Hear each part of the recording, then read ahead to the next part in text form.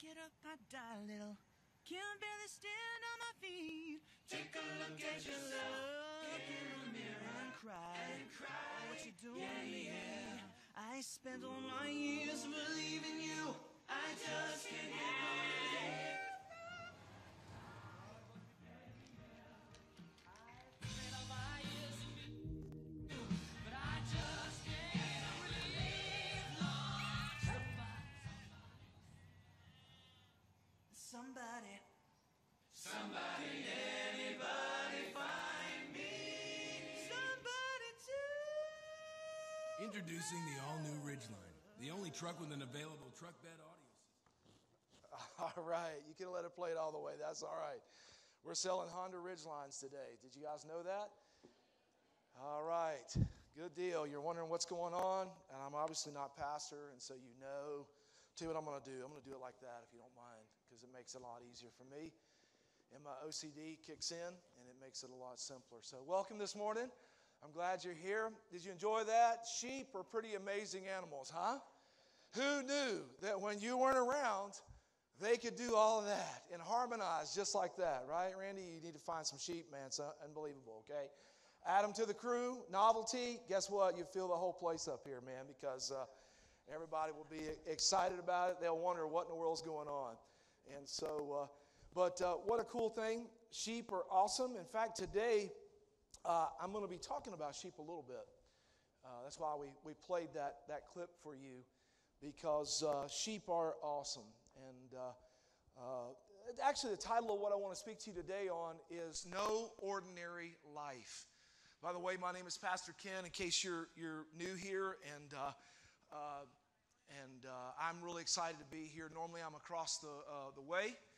And I am with some of the most important people on the planet there. I'm with the Future Church, and I have an opportunity to do that. Hey, did you have that picture that I put up for you, that I gave to you early, that I sent to you in an email? Is that there? I'm sorry. There's one that's, there you go. Hey, I just want to say happy anniversary to my wife today.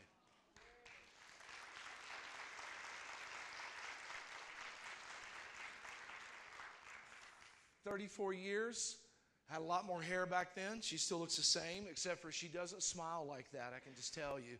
She has her own smile. I think that was that photograph smile where they said, smile.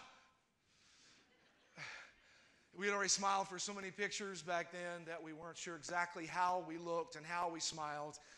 In fact, when we came through that day, which was an awesome day, that was kind of the culmination of, I was 13 years old when I first met her. And I loved her from the beginning, and she hated me. She just did not like me. As a pastor, I understand how that feels, okay? I know how that looks sometimes. Sometimes people were not right with you. But you know what? She finally, I chased her down so far, so long, so relentless that she finally started dating me. And man, what a cool ride it's been. 34 years and 3 kids. 2 are married. 1 granddaughter who has been with us since Friday evening, and her mom and dad have been away for a wedding, and she didn't sleep but about 2 hours, about every 2 hours last night. So it's been an interesting evening. I remember those days as a parent. That's why I love being a grandparent, okay? Because at times you get to send them home, not last night. And so this morning when I got up, finally got back up, she was up, and we'd kind of been in and out. She said, oh, Pawpaw's here. And so she made me smile. And so what a cool ride. So. But today I want to talk about no ordinary life. In fact, it might be titled, Wonder, Wonder, Wonder, No Ordinary Life. And that's what I want to talk to you about a little bit this morning, just for the next few minutes.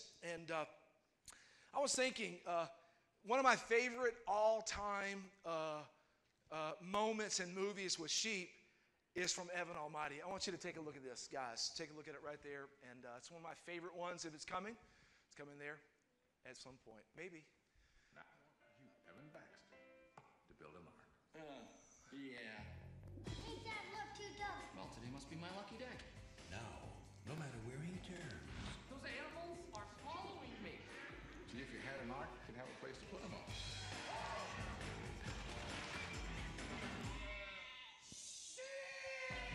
no matter. All right. All right. Sheep are amazing. You didn't know sheep could get in your car and just show up and do all kinds of things. In fact, sheep are amazing. In fact, if you have your Bible today, if you turn to Psalms 23, and that would be awesome, man, if you would do that this morning. In fact, I'm going to read it first in the NIV, and then I'm going to come back to it in a different version and I'll tell you why. In NIV, it says this. It's a Psalm of David. It says, "The Lord is my shepherd; I shall not be in want. He makes me lie down in green pastures. He leads me beside quiet waters. He restores my soul. He guides me in paths of righteousness for his name's sake. Even though I walk through the valley of the shadow of death, I will fear no evil, for you are with me. Your rod and your staff, they comfort me. You prepare a table before me in the presence of my enemies. You anoint my head with oil. My cup overflows. Surely goodness and love will follow me all the days of my life, and I will dwell in the house of the Lord forever." I want to pray right now. Can we do that, Lord? I just thank you for being in this room today. Lord, I thank you, first of all, because when you're here, there is a promise that something will happen. Just because I speak doesn't mean something will happen. Just because I studied doesn't mean something will happen. But because you promised to be here, where there's just 2 or 3 gathered in your name, something's going to happen. And I thank you for that, Lord. Reach into our hearts today and help us. Whether we're on the front side of this journey following you, or whether we've been following you for a long time, Lord, help us, God, to be right where you want us to be. Thank you for your help this morning, Holy Spirit, in a few minutes. In Jesus' name. And everybody said, amen. That means just so be it. That means so be it. In fact, you know what? The Bible calls God's people his sheep, right? You guys know that, right? That's kind of like Bible 101. He calls his people, God's people are called his sheep. In fact, it's amazing that there's so many scriptures about sheep, the sheep, shepherding and all that, following and listening and all kinds of things. And so we're going to talk about a little bit today, but just a couple of scriptures. In Ezekiel 34:31, he says, "You are my sheep, the sheep are my pasture, and I am your God, declares the sovereign Lord." Not any Lord, not some king, but the sovereign Lord says that you and I, we're his people. Psalms 95:7 says, "For he is our God, and we are his people, the people of his pasture, the flock under his care." Today, if you would hear his voice, don't harden your heart. In fact, I remember writing down, last week we were here for a family service, and thank you, parents, for worshiping God together with your kids. There are not many churches that you can go to today in America where that you can actually stand side by side with your kids, lift your hands, and they get to see you worship God. Or they get to see you go to the altar. They get to see you practice your faith in a corporate setting. So thank you for that. But in that service, Pastor talked about the disciples and how that the disciples were in the boat and they were hardened. Their hearts were hardened, right? He didn't say they were hardened by sin. He said they were gospel hardened. They had heard all this. They had seen the miracles. They had heard the message. They had seen Jesus. And yet in the boat, when the storm came, all they knew what to do was go back to what they knew. They were rowing like crazy, man. In fact, I think Pastor said it was like 8.5 or 9 hours they rowed until finally they said, "Hey, man, we're going to die." And you know what? I think that's what Pastor equated with a hard heart. They had a hardened heart. They had heard it so long, they had heard enough of it that they were asleep. They were numb to what God was doing and what he could do. And just when they thought they'd figured it out, they really hadn't figured it out. Anybody know what that feels like? Come on, let me see your hands if you do. I know what that feels like. And so the disciples, man, we know that they needed help, and Jesus came to their side. You know, there's a picture. You have my picture, man. There's a picture there of what a lot of times people think of when we talk about sheep.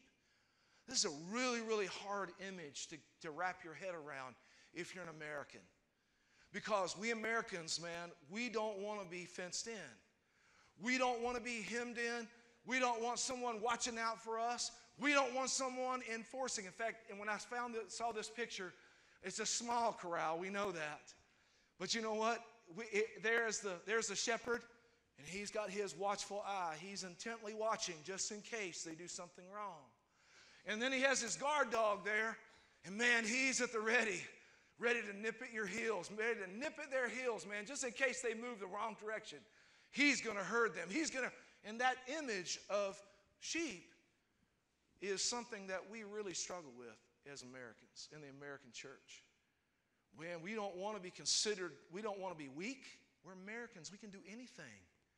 Listen, I've been in and out of this country a bunch of times, and I loved it. I love this place, man. There is no place on the planet like this. I'm just telling you.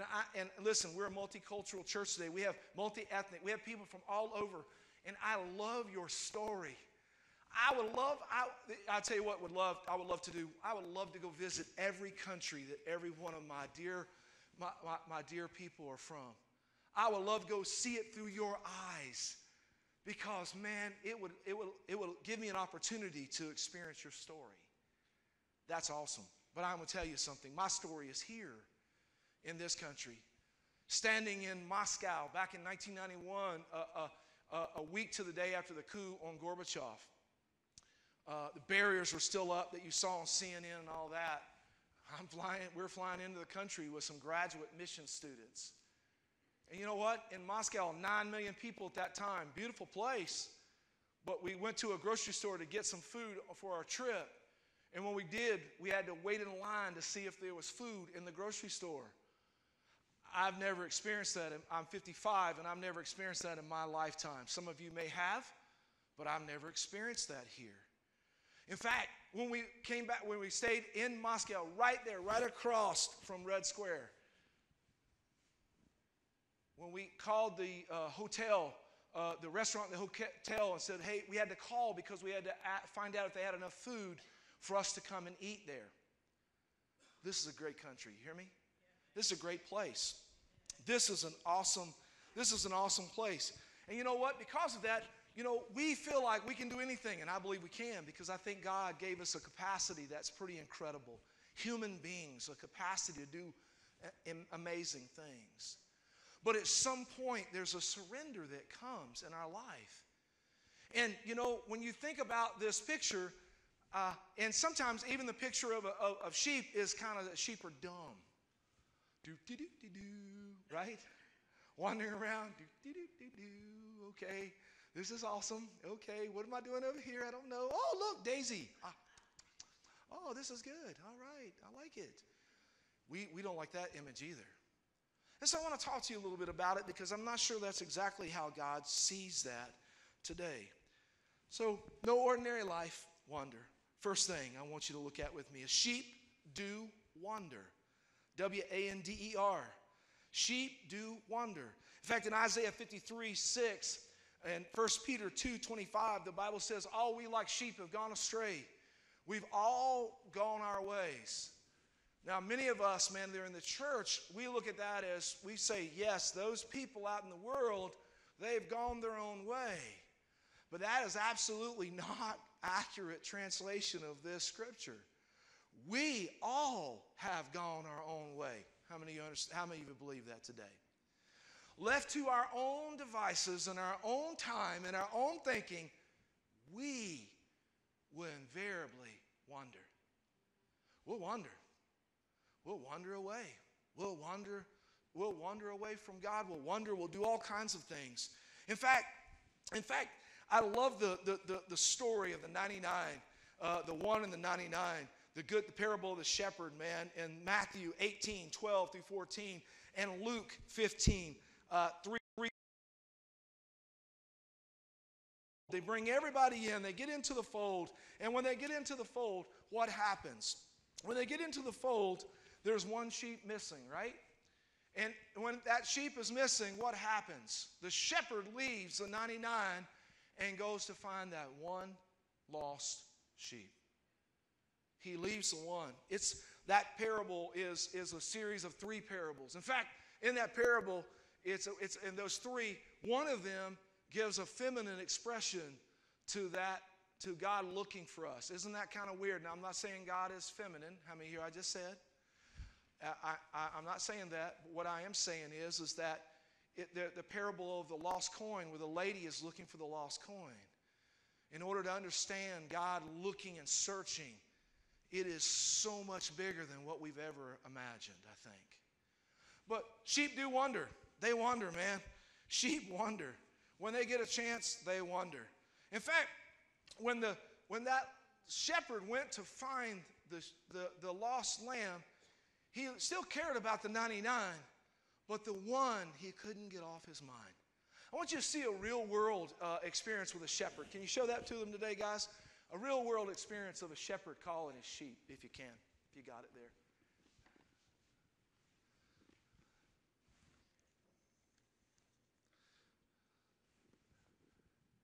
Here we go. Sound. You have to turn it up a little bit. There you go.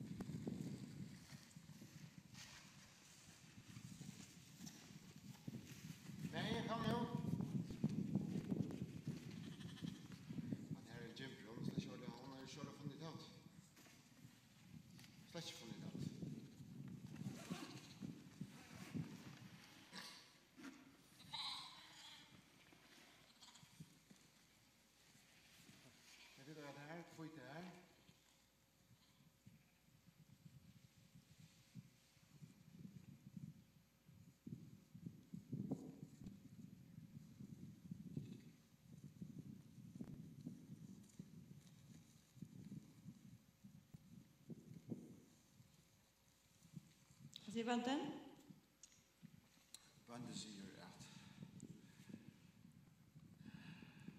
She asked him, does the shepherd want to say anything? He said, she asked him, she said, does the shepherd want to say anything? And he said, yes. The sheep know the shepherd's voice. And the shepherd knows their voice. When he was pointing out the one standing that were running off to the edge, he said, see that one there? She doesn't understand yet. See, she was doing her own thing. But did you notice that when she wandered, she took some other sheep with her? Did you notice that? You see, sheep wonder. Sheep do wonder. They do. In fact, after almost 33 years of being in ministry in Greenville, it's one of the things that I can never get used to here.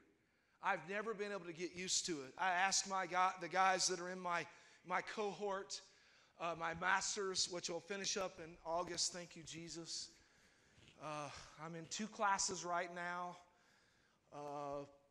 and it's an interesting thing. It'll stretch you. It's like Play-Doh. You get stretched, squashed, cut up, put back together, stretched, squashed, rolled out, flattened. And then all of a sudden you build from the ground up. But you know what? There's a lot of wandering that goes on. In fact, there's a lot of wandering in outside the kingdom, but also in the kingdom. In fact, I love the scripture though from this guy. It says in John 10:27, it says, he knows the voice of every person. He knows, the shepherd knows, sheep know the shepherd's voice, and he knows he knows them. In fact, I would take it a step further, and I would say that he knows the voice of every person today, even the wanderer. The wanderer in the Christian faith, and the wanderer outside of the faith as well.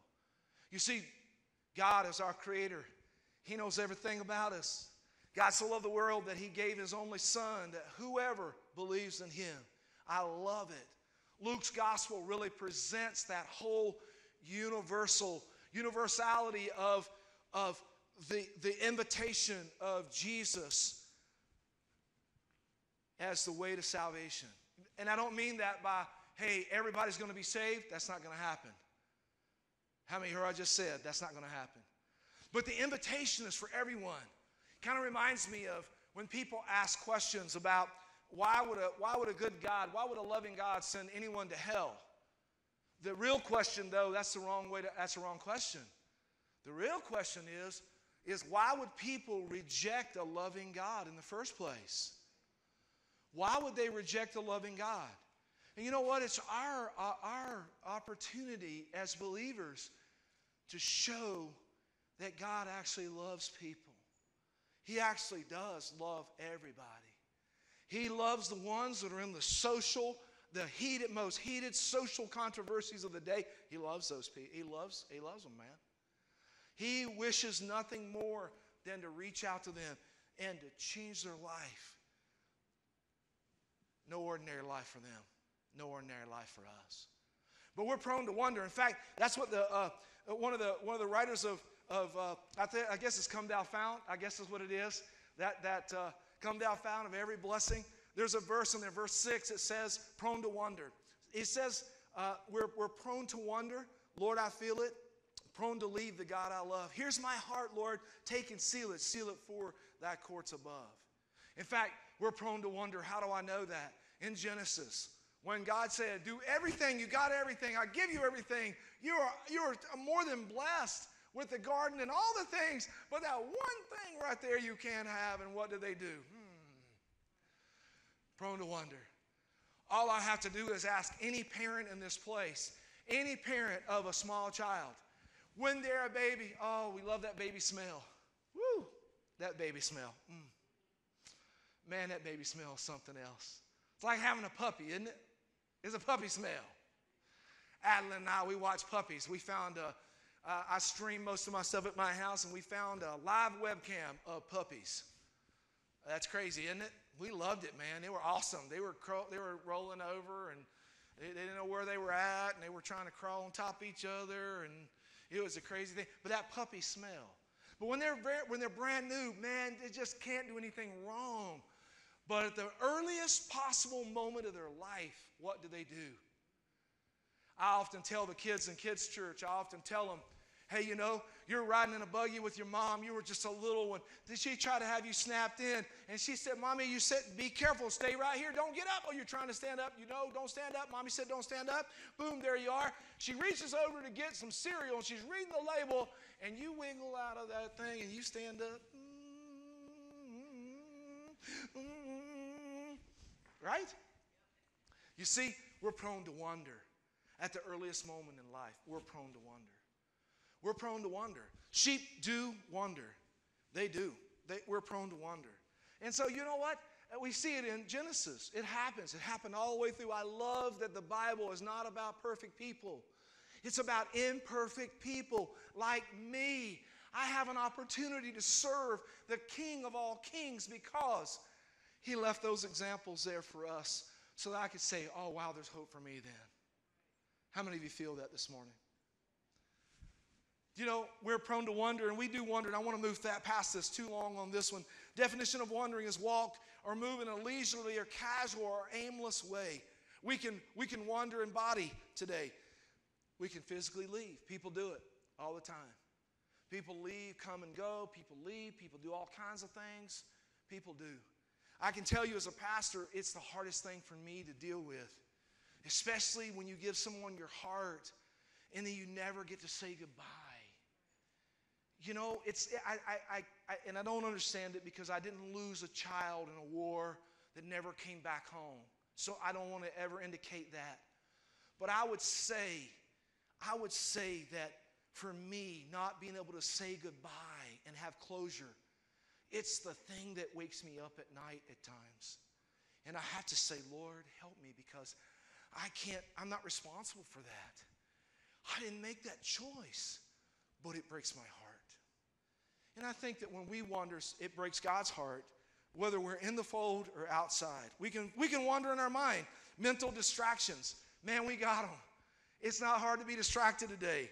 In fact, this morning, I have resourced more people than I normally would on any Sunday morning. I've turned on all the lights in kids' church. I have turned on all the vid. I loaded everything. Everything was ready to go. I then loaded up all of the material that they're teaching in the Able Island, man, for them to be able to display as they're studying Russia today. Also help people make copies. Also loading things. It was a crazy day. My phone has been going off all day, my text.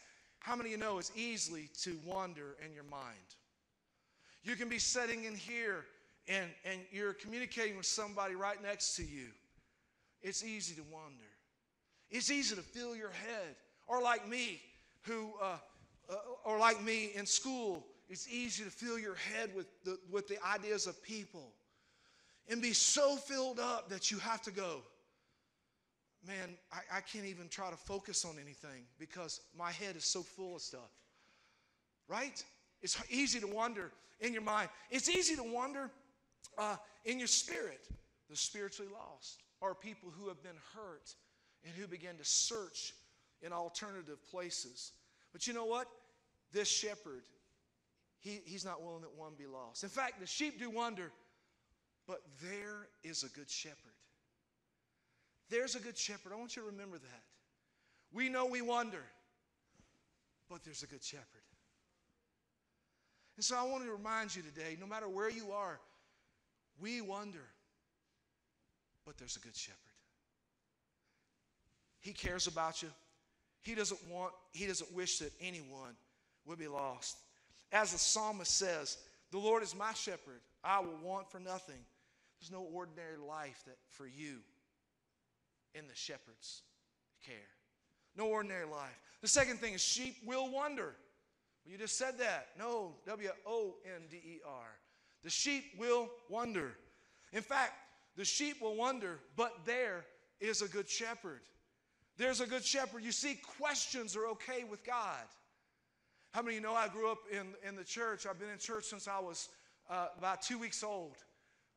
My folks didn't have a lot of sense, right? They brought me to church. Terrible, man. I've been in church all these years. But it's okay to ask questions. There have been times in my life that it doesn't feel like to me it was okay to ask a question. That if I asked the wrong question in the wrong place, somebody would smack me down and say, what, you've lost your faith? What's wrong with you? We don't question that. But I'm going to tell you something. I serve a God so big, he is not concerned. He is not taken back by any question you pose to him today. You hear me? And so you know what? Sheep they'll wander. Questions are okay. God's not challenged. In fact, I love the first question, one of the first questions in the Bible. in Genesis 3. I love it. When God steps down in the garden, and what does he do? Adam, where are you? God set a precedent there. It's okay for you, if you're here today, to say, God, where are you? Where are you, God? It's okay. You're not going to hurt his feelings. In fact, you know what? When you ask a question about God, when you ask a question, those questions, man, really promote discovery. They promote growth in your life. I love Hebrews 4:14 through 16. It says this, it's talking about him as a high priest, but I think it's applicable here. He is touched with the feelings of our weaknesses. Therefore, we can approach him. We can approach the throne of grace. In other words, we can come and ask a question. We can come. He knows our weaknesses. He knows where we live today. He knows when we had that bad moment. We all have them. You hear me? We all have them today. We all have moments where we go, oh, I wish I could have not said that. Oh, I wish I hadn't have done that. Oh, I wish I hadn't have set that in motion. And we can come to him and say, Lord, I have this question today, and I'm not sure about what to do. You see, when you have questions, I want to encourage you today, there's a good shepherd. There's a good shepherd.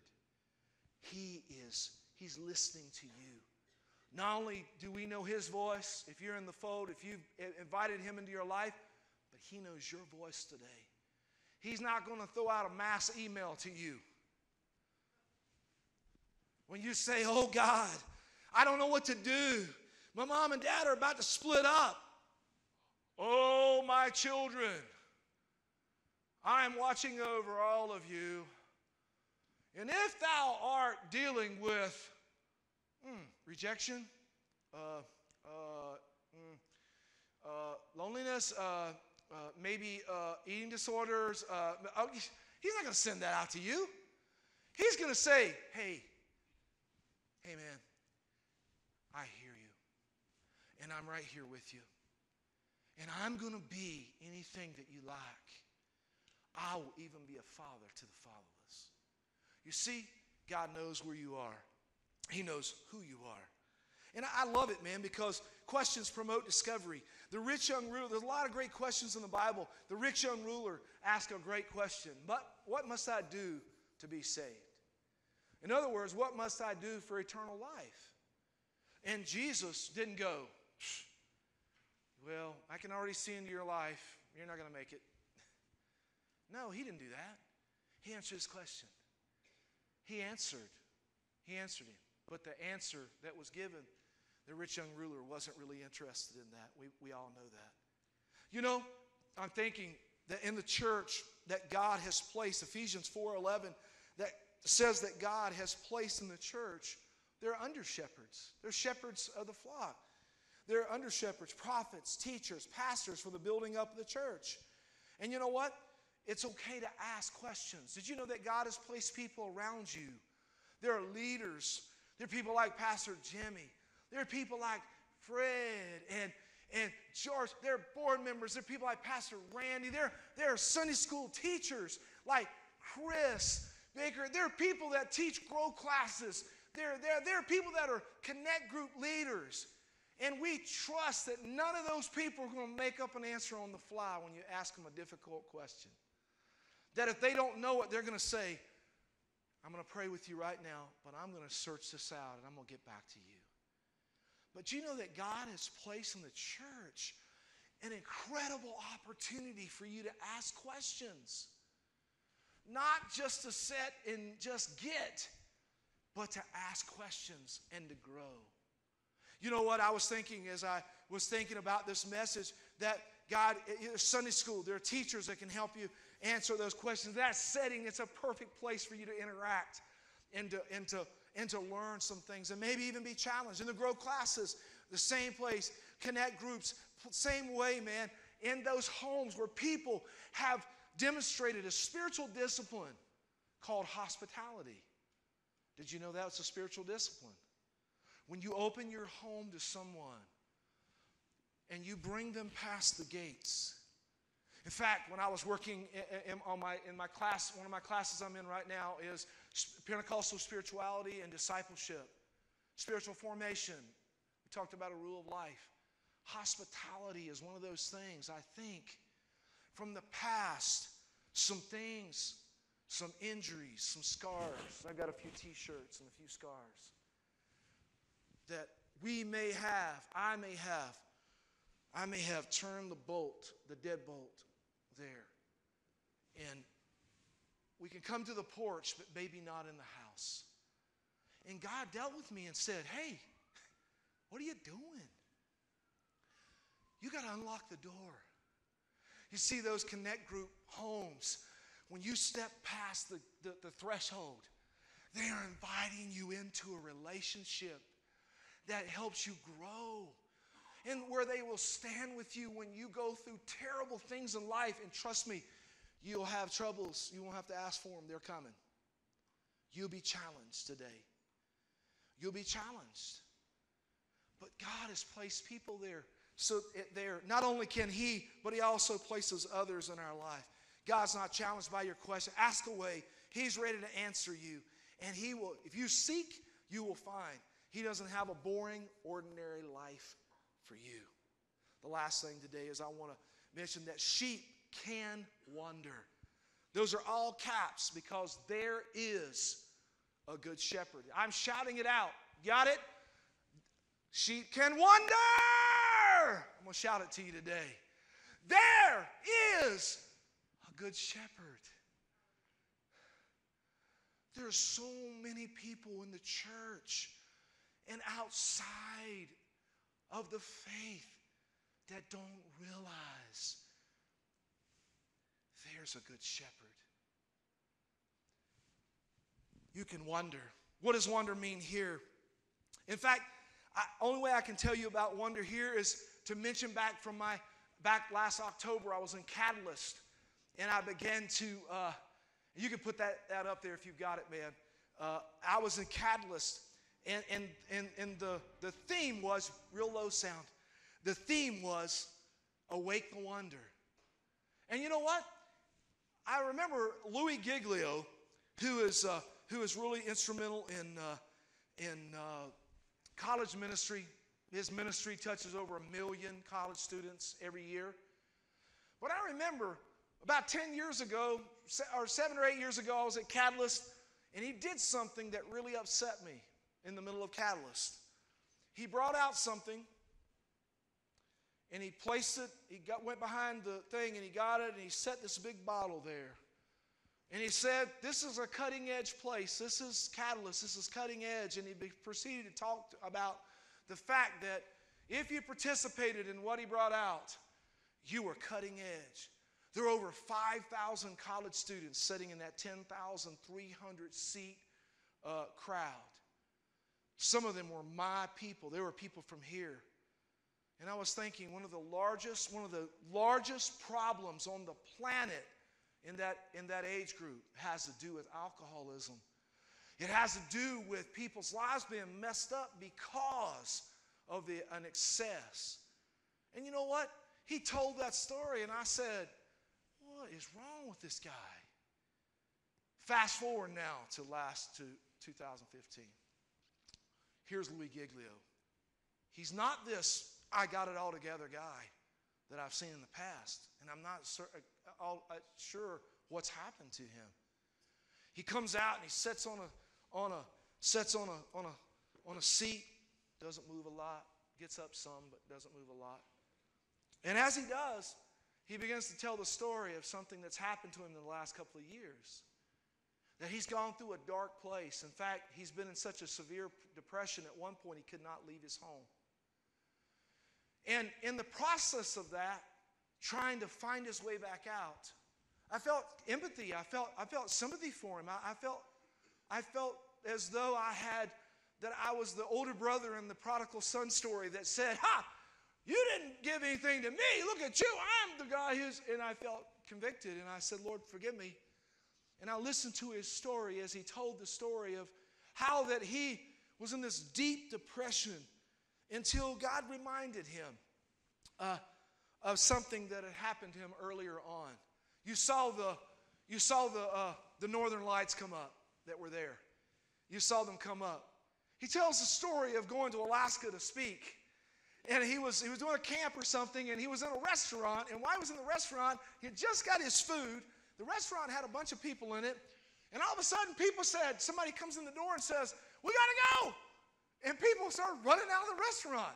And he's sitting at the table, and he's got his food, and he's like, "What is going on here?" Even the people at the cash register ran out the door until finally the person that brought him in said, "We got to go, Louis, we got to go." He said, "I just got my food." He said, "You don't want to miss this, we got to go." And they jump in the back of a pickup truck, and they run out of town, and they run out to this wilderness kind of where there's not so many lights and stuff. And there they are. There's trees all around them, kind of an open spot. And there they are. And Louis sitting there, and he's thinking to himself, what in the world's going on? Come on. What are we doing out here? I'm hungry. And he said, I was sitting there. And the people all, when he would say something, they'd say, "Wait for it, man. Just wait for it. Come on. Wait for it." All of a sudden, he said, all of a sudden, God said, "Turn the lights on." And the Northern Lights, man, begin to go. They begin to move. All of a sudden, man, they begin to, different colors. Things begin to grow in the sky. And he said, all I could do, he said, I was a young man then, but I was just like an old man watching TV. You know what I'm talking about? My wife says I do it all the time. Honey, what you doing? He said, all I could do, my jaw dropped in wonder, because all of a sudden God was so much bigger than I ever imagined he was. He was so much bigger. In fact, he said, my lava lamp has been going here this morning for a little while. Louis said, I knew that God was creative. I knew he was colorful. I knew he is light and he was bright. But he was like a lava lamp to me. He was all contained. I figured him all out until he brought back to my memory, in that darkest darkness that I had ever experienced in my life, all of a sudden he said, Louis, don't you remember? I'm the God of the lights. I'm the God of creation. I'm the God who's so creative. Louis, I'm still that God. And if you'll let me today, I want to turn the wonderment on in your life. I want you to wonder at who I am. And Louis said, because of that, I let go of God as a lava lamp. He said I could only see him as this huge, this beautiful, unbelievable phenomenon. And he cared about me. You see, sheep can wonder because there's a good shepherd. There's a good shepherd. You know, when I was in D.C. a couple of weeks ago in this class, studying all kinds of different things, historical Christianity, studying all kinds of things that I've never heard of, that many of you probably have, like Lectio Divina, sacred reading, which by the way, is called slow reading, is what the early fathers of the faith called it. And you know what? I found myself in the middle of this classroom with 8 other guys, and this professor reading a scripture. And as he read the scripture, he said, look, just be quiet. And first let's just pray. Ask the Lord just to speak to our lives. This is not like a regular academic class. And you know what? God spoke to me out of that scripture. You know, I found myself, God working in my life while I was there. We took a field trip. Yes, even in the master's level, graduate level, students get excited when you get to take a field trip. Yes! Where are we going? National Cathedral. medieval architecture, 250 some stained glass windows that were used, by the way, and I didn't realize it, to tell people who couldn't read, illiterate people who couldn't read, which was a lot of people back in history, if you know history, tell them the stories of the Bible. Every stained glass window told a story. I saw tapestries that were 500 years old. One of them was David and Goliath, man. There were like 5 of them that told the story of David and Goliath. I mean, they're 500 years old. Those things were humongous. They were bigger. They were probably as big as the center screen here, probably 20 feet wide. They were huge things, man. It was unbelievable. And it showed David facing Goliath, and it showed David in one scene. You see, back in the day, man, they believed in telling the whole story to their kids. That was used for kids. They had David carrying the head of the giant through the streets. Oh, I heard one middle-aged woman behind me. She goes, "Oh, Lord, that's so violent." Okay? I laughed. It made me laugh. I'm sorry. I know that we're not promoting violence, but I understand where she was coming from, but I also understand that the Word of God gets a pass. It gets a pass. You see, when David carried that head of that giant, you notice that David, when he killed Goliath by the Lord's help, he didn't give the head to the king. You notice that, right? You notice that David carried that head through the streets. You know why? Because David knew there was something next for him that God had planned for his life. He wasn't willing to pass that over to give it to somebody else. He carried that thing. I saw those things. It was unbelievable. We walked through, saw the tour. It was unbelievable, man. Looking at all the things. Some of those pictures, man, the National Cathedral, it looks like something out of Batman. But you know what? We made our way down into underneath of the big, huge facility upstairs are the chapels. There's a chapel of Christmas, they call it, the Incarnation. And then they have all these different chapels where you can go and pray. And finally, there's one called the Chapel of the Resurrection. Man, it's so ornate. You can't see it in the picture here. It's me taking the picture. It's dark in there. Everything on the wall back there are mosaic tiles that have been placed there strategically, artistry like you wouldn't believe. And yet, there are people taking tours of school kids there. They're all over the place, except for in the Chapel of the Resurrection. And you have to be quiet there. But they're coming and going. And here we are in a public place. We have our communion. We're praying together. We remember what God has done for us. We participate in something that is so powerful together as brothers in Christ. As we've shared schoolwork and shared all kinds of things for the last 14 months, we are sharing Jesus. And after that, our instructor, which is a young guy, everybody was younger than me because I'm an old guy now. The instructor said, "Hey, look, here's what I want you to do. I want you to find a place for 30 minutes and just go find a place and pray. Listen to what God says to you." Man, I walk outside of that. I prayed for a few minutes in the Chapel of Resurrection. I walk out, and man, outside of there, it is so busy. There are people everywhere. There's tours everywhere. Things are going on, and I'm just trying to struggle about what to do. I'm trying to hear from God, and it's noisy. And I come to this gate.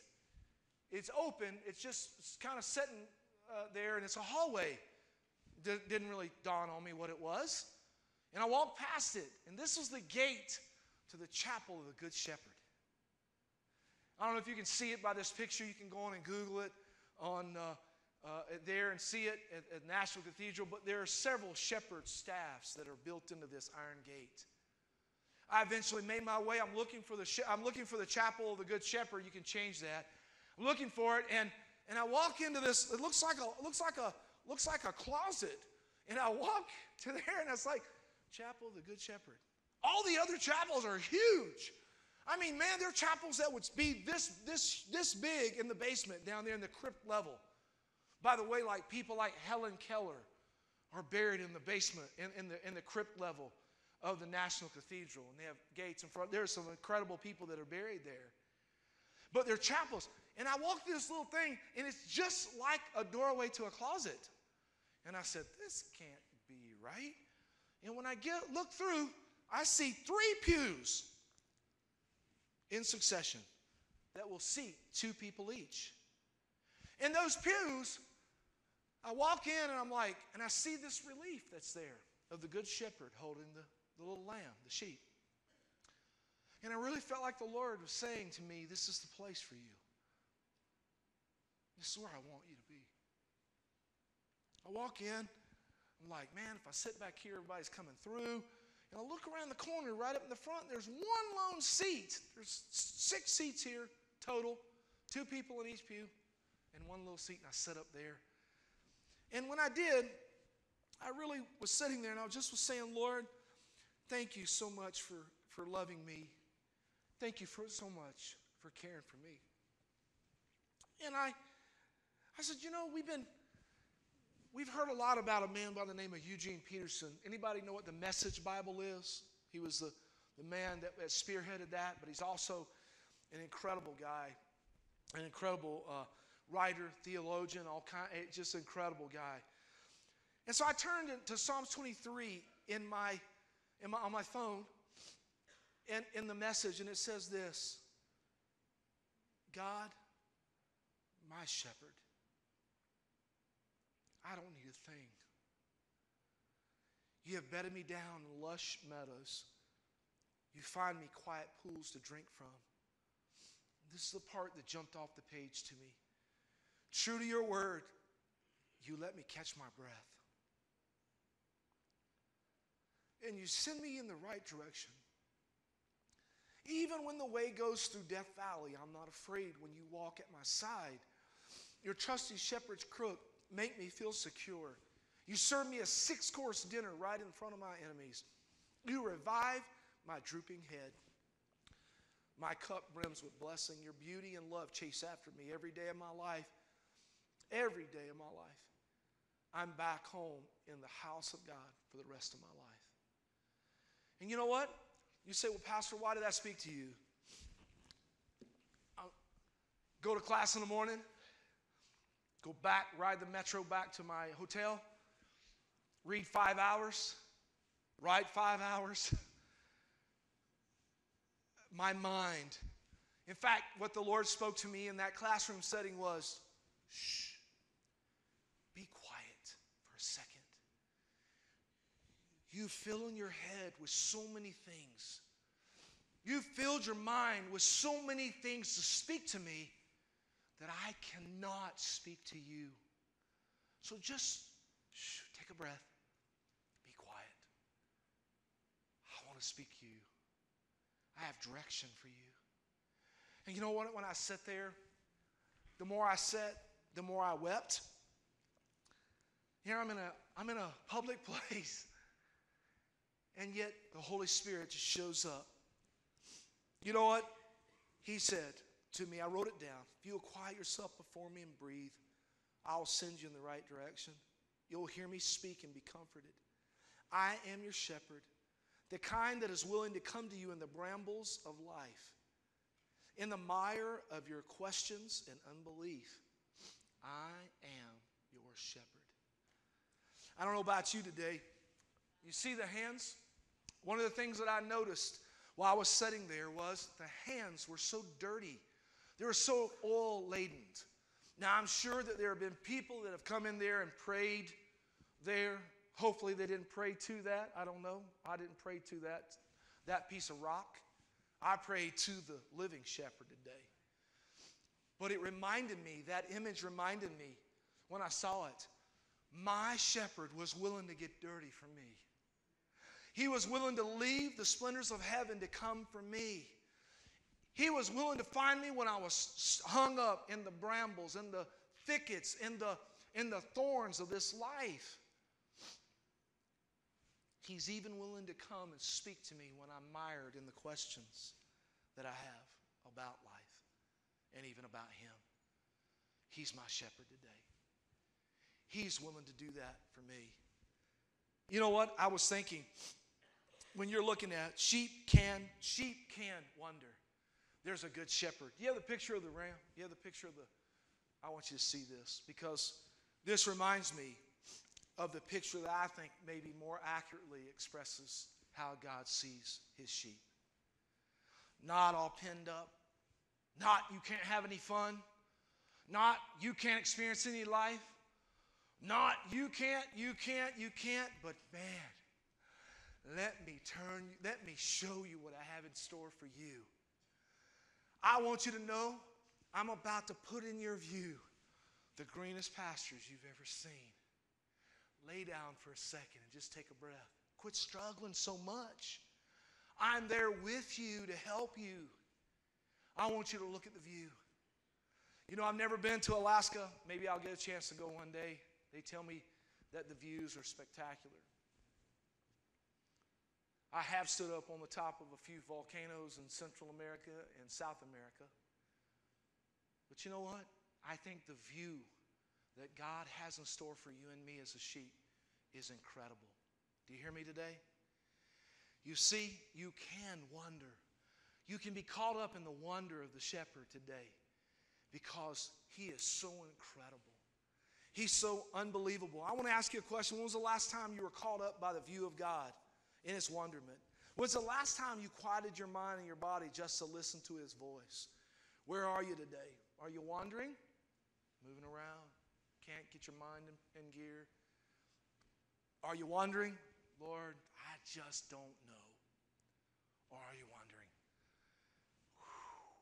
That's the good shepherd. And not just the good shepherd. That's my good shepherd. That's my shepherd. He's the one who cares for me. Where are you at today? In fact, I want to ask you, I want to encourage you to do something this morning. You see, when you get caught up in the wonder of who God is, it will change who you are as his sheep. You know what? When we have our eyes on Jesus, here's what sheep don't do. They don't bite each other when they're caught up with the Savior. I mean, you hear what I just said. They don't kick their shepherd when they're caught up. You know why? They go, woo. You saw on the video that we watched earlier, when the shepherd was calling the sheep, they knew his voice. Then he was ready to feed them. And they couldn't wait, man. You know what? They weren't trying to hurt him. They weren't trying to do. They weren't even putting something on him. They were saying, that's the shepherd. He has my good in view. You see, that's the God that we serve. When sheep are caught up in the wonderment, here's one of the biggest things that will happen to them. They will begin to notice other sheep who are in the other two categories. They will see the sheep that are people on this planet that don't know Jesus yet. Now, I know I'm digressing from the metaphor here, but they will notice the people that are not in the faith. And they'll see them as people who God knows their voice, created them, and wants to have an incredible relationship with them. And they'll see it as their job to show them that there's a Savior, there's a shepherd who actually loves them and was willing to get his hands dirty. There may be others who are in the faith and they have questions. They'll start noticing them and they'll start trying to be, they'll ask the Holy Spirit, how can I help? How can I help this person to get where they need to be? Most of all, though, they'll still, whether they're wondering, whether you've wondered today, whether you are wondering with questions, or whether you are here and you say, I just want to be caught up in God's presence, there is a good shepherd. Here's what I'd like for you to do. I'm going to play a song. The band is coming back up, and they're going to worship with you this morning for a couple of minutes. But I want you to put that song on right now. Do it, would you? And I want you to just look for the image. Just a song, David Crowder, Come Thou Fount. The one that says we're prone to wonder. Maybe you see yourself in here. I want you just to be real quiet. Don't think about anything else. Maybe you won't see yourself in these images, but if you do, just ask the Lord to speak to you. Would you do that today as we worship God together?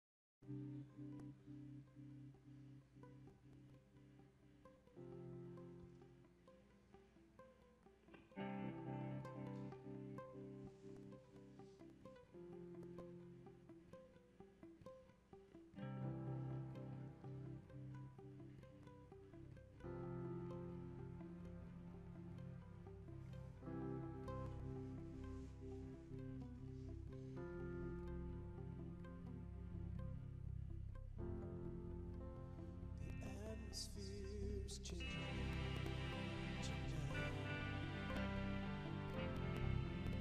for this